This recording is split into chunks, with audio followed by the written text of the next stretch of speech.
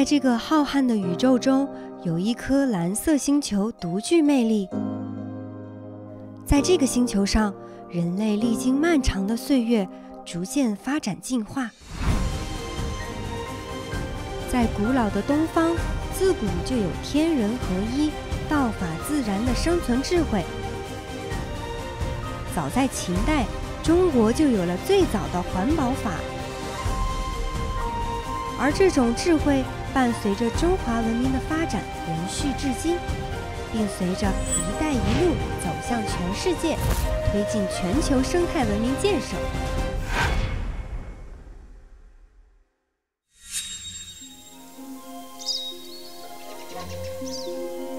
看，这里就是万物共生之塔了，每一层都可以连接一个生态时空哦。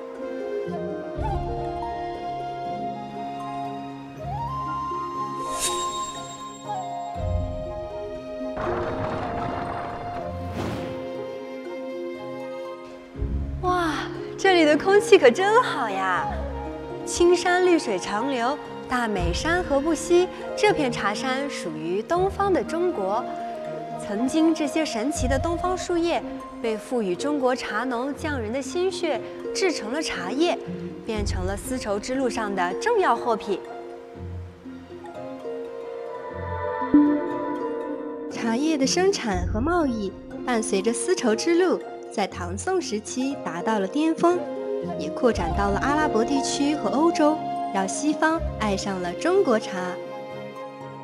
光绪末年，来自中国的祁门红茶就已经畅销数十个国家与地区，尤其是传入欧洲后，推动了欧洲人饮茶习惯的盛行。20世纪80年代中期，瑞典将200多年前沉船的哥德堡号打捞上来，发现了一批茶叶。据相关史料记载，这批茶就来自美丽的中国皖南。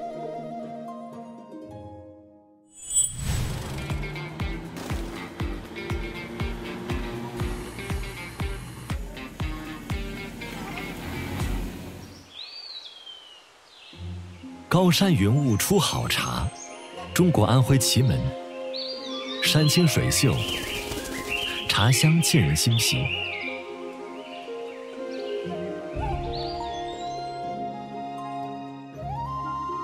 祁门红茶曾沿着古丝绸之路远销欧洲，如今借助“一带一路”的东风，更多神奇的东方树叶为世界带来纯郁芬芳的中国茶香，也以茶会友，架起了和平、友谊、合作的桥梁，同时带去中华民族人与自然和谐相处的智慧。共建“一带一路”倡议提出10年来，中国所倡导的生态优先、绿色发展的理念，有力推动了全球生态文明建设的进程。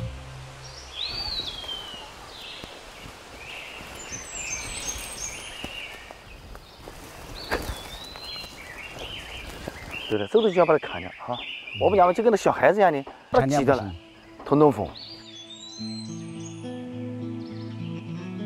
王厂是祁门红茶制作技艺的国家级非物质文化遗产传承人。他多年来一直努力建设生态茶园，希望守护祁门人祖祖辈辈赖以生存的这片绿水青山。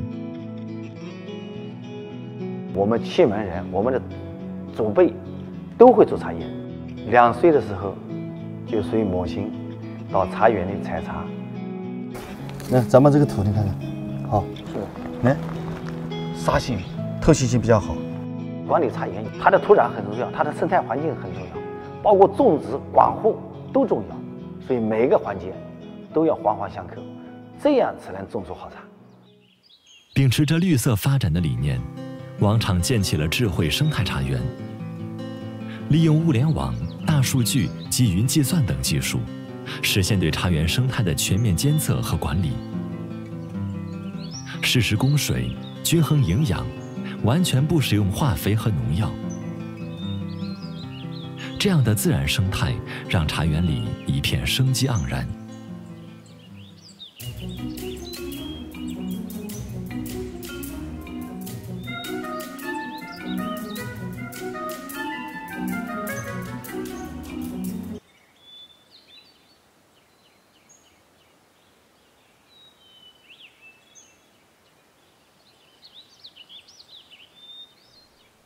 但是，生机勃勃的背后也并非没有一点隐患。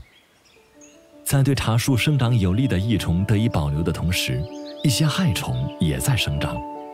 不过，茶园中的细微变化都逃不过24小时智慧监测系统的慧眼。那有机肥里面加一点这个石灰可不可以？绿色不打鱼。既要避免对整个自然环境的伤害，同时又要防控住病虫害。建设生态茶园还需要不断地探索绿色防害种措施。位于祁门县的安徽省农业科学院茶叶研究所内，绿色防控茶叶病虫害的尝试正在紧锣密鼓地进行着。我们会集成一些绿色防控的技术，红黄相间的呢，是我们叫天敌友好型的一种色板，主要是它对天敌具有一定的这个保护作用。茶叶研究所的科研人员为王厂开出了绿色防害虫处方。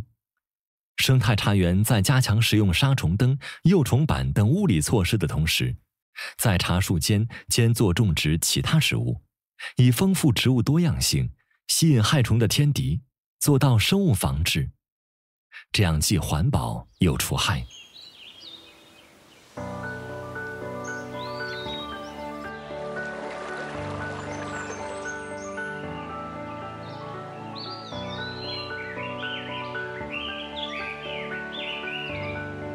过去我们这个欧盟标准是500多项，现在我们的有机标准是700多项，我们按照它的要求做的比它低。如今，这种绿色无公害的祁门红茶，在共建“一带一路”倡议的助力下，已远销英国、法国等17个国家。绿色青山就是金山银山，我们要把这片绿叶做成一片红叶，让这片红叶变成一片金叶，真正的致富一番百姓。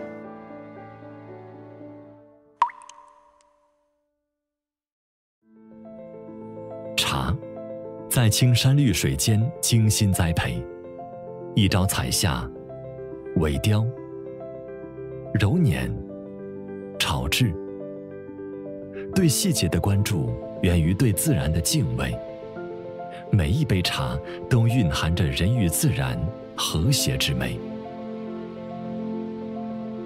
茶叶曾经是丝路上的重要商品，成为承载历史和文化的中国名片。现在，这张中国名片焕发了新的光彩，而践行绿色发展之路功不可没。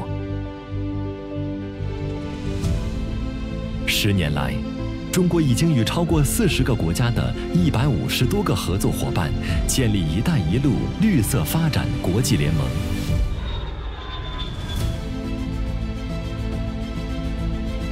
生态优先、可持续发展正深刻融入“一带一路”建设之中，造福世界。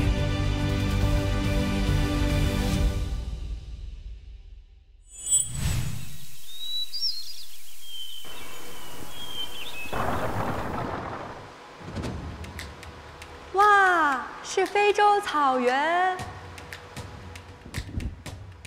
哇塞！我这是来到了非洲大草原，这里真的好美呀！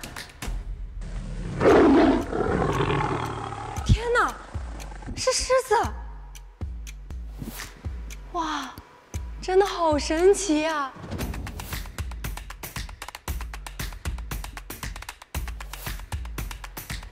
天哪，这是我第一次这么近距离的接触狮子。地球拥有太多样的生态环境，从炙热的赤道到寒冷的两极，各种不同的生态系统孕育了无数种生物，使得地球成为一个充满生机和活力的星球。在非洲的坦桑尼亚广袤的草原上，就有着一位来自中国的狮子王。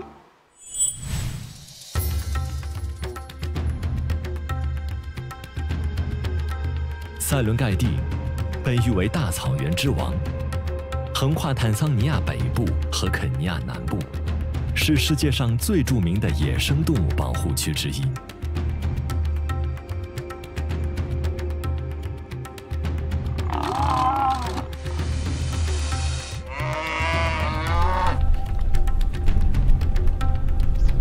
为了保护这里宝贵的生态系统，塞伦盖蒂被列为联合国教科文组织世界遗产，并设立了国家公园和野生动物保护区。在这里，有一个中国人的身影。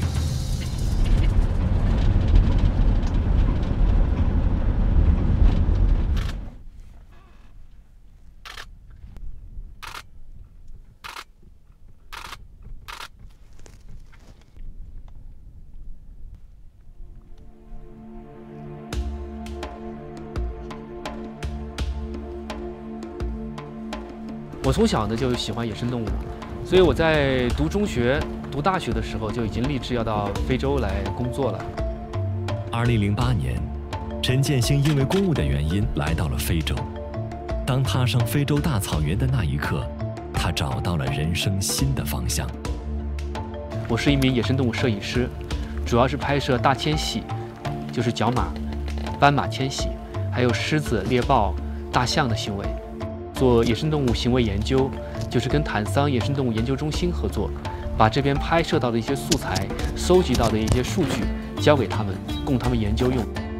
在塞伦盖蒂的蓝天下，陈建兴与这片草原上的动物们已经相处了13年。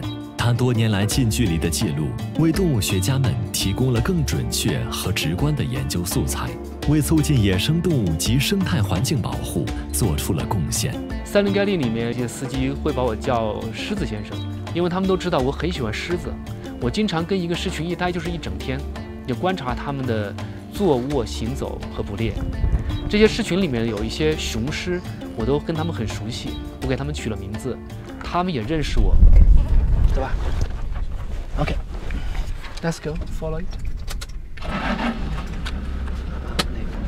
我们发现它的时候，至少已经走了2公里了。No, we go there. We go there. 那边有路啊，我们开车过去。我们看到面前呢有一只雄狮，它在守护着一只母狮，它的兄弟呢在50米外的一颗石头上睡觉。狮子很团结，不光雌狮跟雌狮之间很团结，雄狮跟雄狮之间也很团结。2只年轻的雄狮在草原上游荡的时候，一旦结盟，不管他们之前认不认识，结盟之后的关系是牢不可破的，这个友情会维系到终身，但往往会一同在其他的雄狮的攻击下一同战死。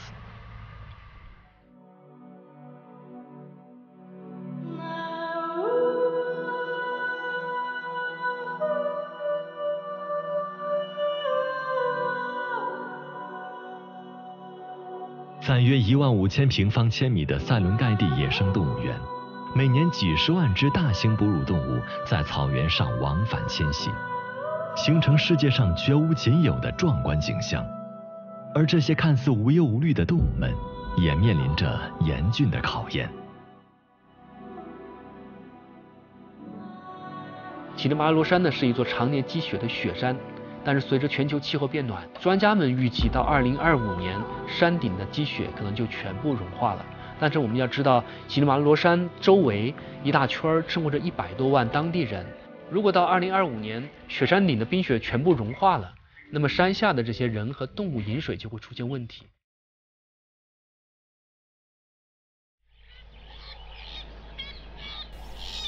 在整个地球的生态系统中，人与动物友好相处是中国古老智慧给出的启示。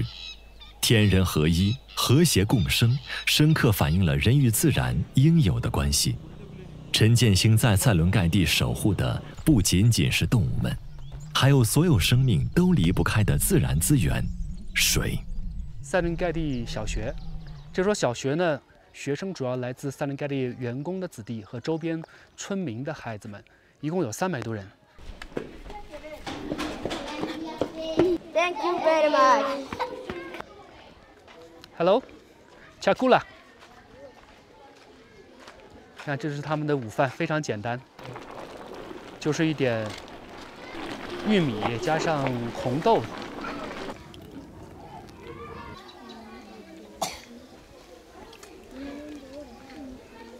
那这里呢，架着一个塑料的聚水桶，这里面的水不是从家里带来的，是从旁边2公里外的一条小河里打过来的。就学生每天来上课呢，一个必要的工作就是去河里面把水打过来，然后装入这个大的聚水桶里面。每年旱季到来的时候，孩子们每天要到附近的一条小河里去打水。在打水的时候，往往会遇上大象、水牛这种凶猛动物，造成人身伤亡。为了解决人和动物因为争抢水源而发生的伤害问题，陈建兴于是筹划为当地建造水塔。这里呢，就是我们捐赠的水塔项目的地基。地基已经打好了，我们要建一个水泥的平台，然后到时候会把一个5000升的大水桶架在这个平台上。为什么要建这么高的平台呢？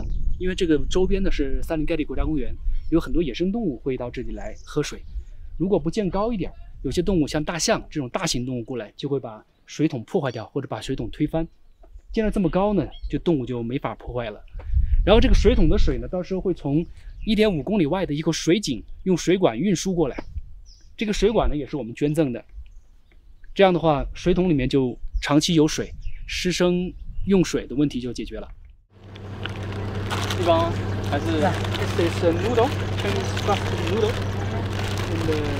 在陈建兴和当地华人的帮助下，当地村落的饮水问题得到了基本的解决。Okay, Chen is a very good friend of mine. I've known him from 2017, and I knew him after he has been a good friend at that school. He's going to help us to avoid using the date water for our activities, and we are going to have safe water from the good source of water. Yeah, so that's a very big thing. How are you today? How about your class today? Okay. He's using his time and money, helping us, thinking about us. All he's doing is because of love. He loves the kids, he loves the country, he loves the people here. Yeah, that's it.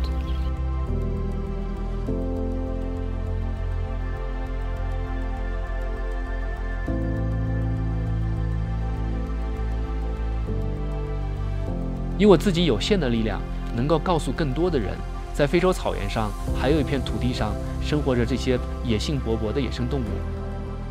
它们代表着野性，代表着纯洁，代表着平和，代表着善良。我们人类和野生动物是息息相关的，野生动物是我们的好朋友，保护好它们，也就是保护好了我们自身。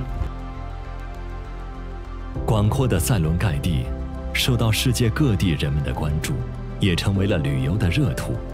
旅游业成为当地百姓重要的经济来源之一。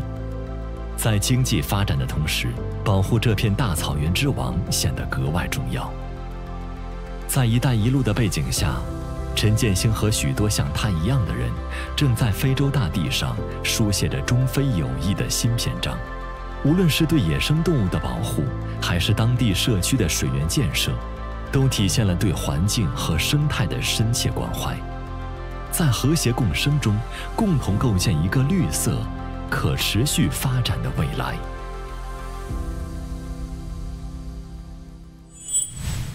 人和动物都是这个地球上的可爱生灵，那么在陆地之外还有哪些神奇动物呢？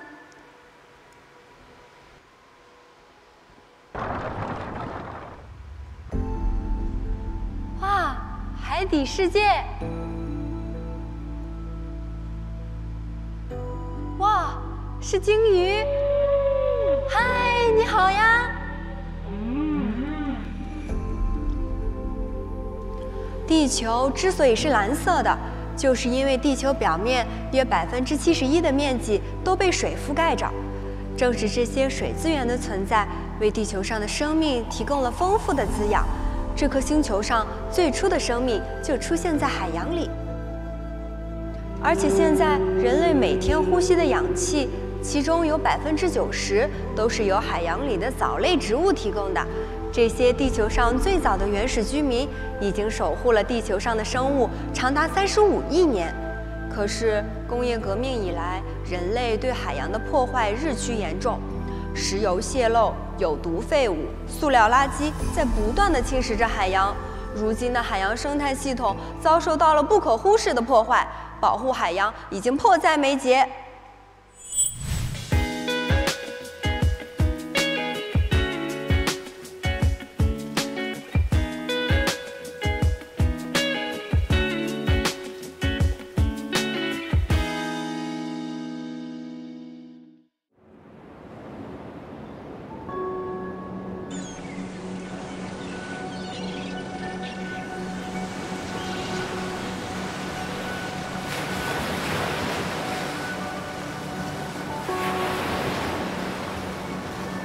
海洋是世界各国休戚与共的全球公寓，蕴藏着人类赖以生存发展的宝贵资源。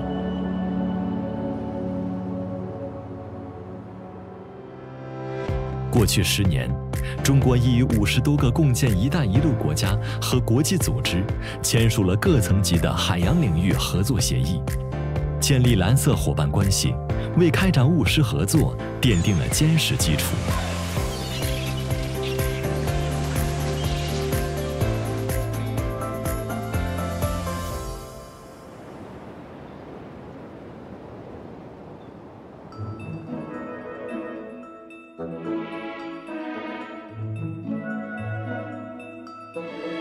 珊瑚礁可以减少海浪对海岸线的冲刷和侵蚀，对维持海洋生物多样性有非常重要的作用。它如同海底热带雨林一般，给全球约1/4的海洋生物提供了食物来源及繁殖的场所，维持了海洋生态平衡。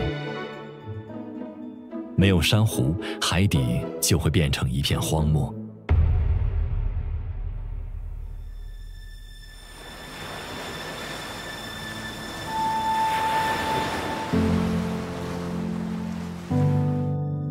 由于人类活动和气候变化的影响，全球近1半的珊瑚礁正在受到损害。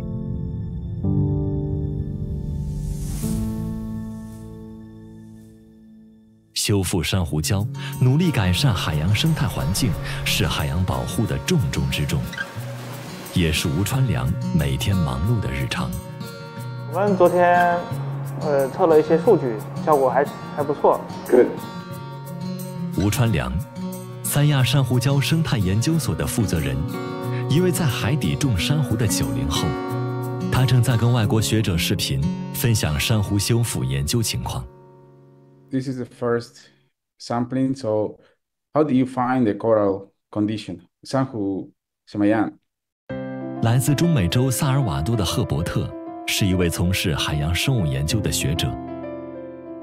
此次研讨会，他们希望可以结合珊瑚礁的修复，进一步合作，开展海洋生物保护。How you gonna decide which species you wanna work with first? 初步构建呢，那肯定要是选择一些耐受性比较强那种。共建“一带一路”倡议提出以来，中国努力扩大绿色发展朋友圈，这样的交流合作日益频繁。一条绿色发展之路连接了中国与世界，也给蔚蓝的海洋带来了福音。在0.615。0.615。是。这是0.754。机器在往0.754。啊，自撞的。三亚西岛珊瑚实验基地，吴传良和团队正在为新接手的一片海底珊瑚礁而忙碌。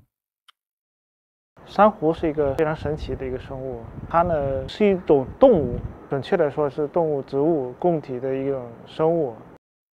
珊瑚虫是海生腔肠动物，在生长过程中会分泌石灰石形成骨架。珊瑚虫的子子孙孙不断在原先的骨架上面繁衍，就形成了珊瑚，再逐渐扩大连结，才能成为珊瑚礁。珊瑚虫每年的排卵期只有1次，人工培育尤为困难。为了尽快修复珊瑚虫为自己和海洋生物建造的一片片舒适的海底小区，吴传良团队收集珊瑚断肢或牙体进行人工驯养，再移植到需要修复的区域。它移栽过去以后，相当于是，它会通过会把自己受伤的那个截面可以慢慢的扩散开，就跟分裂一样，触手会增加。它顶上有一个白色的生长点，跟草本植物一样，往感光的地方往上生长。3年以后，它基本上就能很稳定的存活了。然而，吴传良团队正在修复的这片珊瑚礁所在的海域，自然环境并不利于人工移植珊瑚的生长。栽下去，它有可能会遇到生物敌害的影响。你种一点，它吃一点；种一点，它吃一点。那也有可能是受台风的影响。你辛辛苦苦种了一段时间，一个台风就给你宣没了。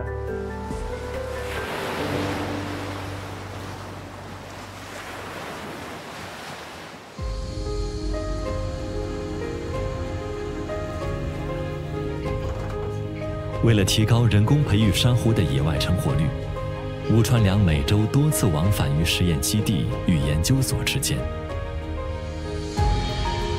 他必须尽快拿出解决方案。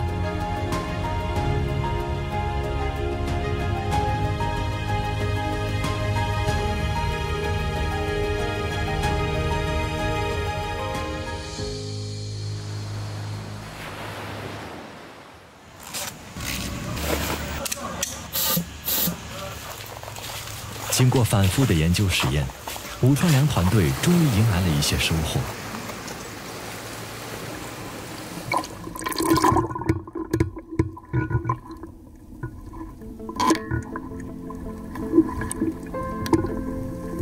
我们会筛选一些长得更快的、耐受性也强一点的，最终确定了几个品种里面，在我们的苗圃去扩大了它的繁殖规模。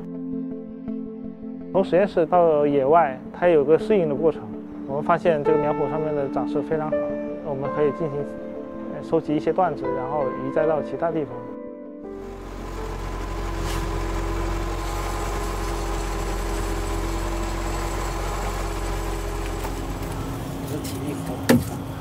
这个种呢长得会比一般的种长得快。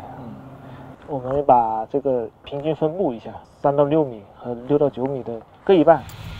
在珊瑚苗圃中成长得很好的珊瑚芽体，将被移栽到将要修复的海底，这样才能保证人工移栽珊瑚的成活。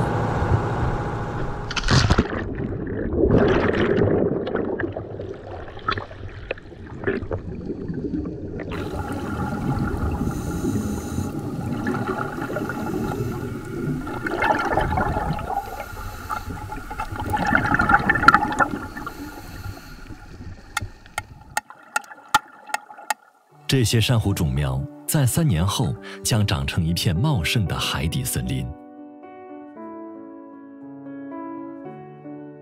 这个是一个很小的规模，那只是也尽我们自己的一点能力。我呢非常乐意为这片海一直努力，奉献我的一些时光。Hello, Evan。嘿，你好。那个我们上一批的珊瑚已经种下去了。效果非常好，下次欢迎你过来，我们一起下去看一看。非常好 ，Congratulations！ 恭喜恭喜你！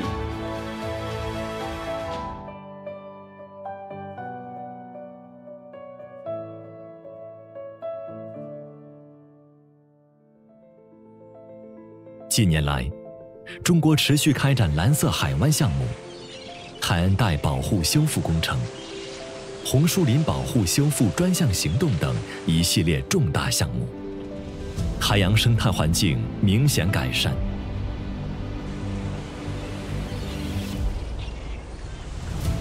蔚蓝的大海，生机盎然的珊瑚，如同中华大地上寄出的一张张生态明信片，沿着“一带一路”传到远方，让世界看到了中国绿色发展的理念实践与成效。也向世界发出了共建繁荣、清洁、美丽世界的绿色邀约。天人合一、道法自然是中国自古以来人与自然和谐共生的理念。在保护环境的过程中，中国也给出了让世界瞩目的中国方案。就像不远处的朱鹮，从曾经濒临灭绝的7只，到现在的9000多只，让世界见证了绿色保育的中国奇迹。“一带一路”倡议提出的10年，也是构建人类命运共同体的10年。绿色是“一带一路”最显眼的底色。中国一直在积极扩大“一带一路”绿色发展的朋友圈，与31个共建国家共同发起“一带一路”绿色发展伙伴关系倡议，通过实施绿色丝路使者计划，已为120多个共建“一带一路”国家培训3000人次绿色发展人才。只有保护好了生于斯、长于斯的地球家园，人类的明天才会更加美好。